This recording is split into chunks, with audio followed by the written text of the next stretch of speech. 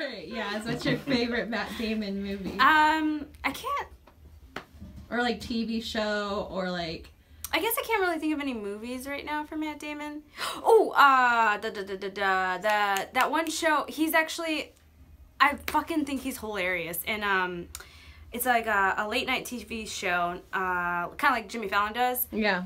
And he just like, it's just kind of like bland in it, but he's just like the blandness works for him, and he like just kind of like throw shade at some of the like guests that he has, but also like throw shade at himself because he's just kind of boring.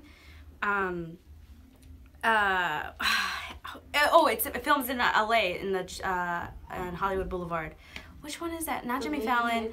Not Jimmy Fallon. No, not Seth Meyers. He does like the kids in the trick or treat. Yeah. He he does mean tweets. When Matt Damon does mean tweets.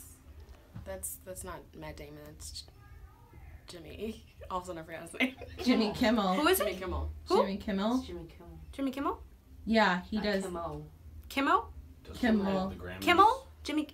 Kimmel. But... He like just hosted the Oscars. No, Matt Damon hosted the Oscars. No, he was there, but it was Jimmy Kimmel.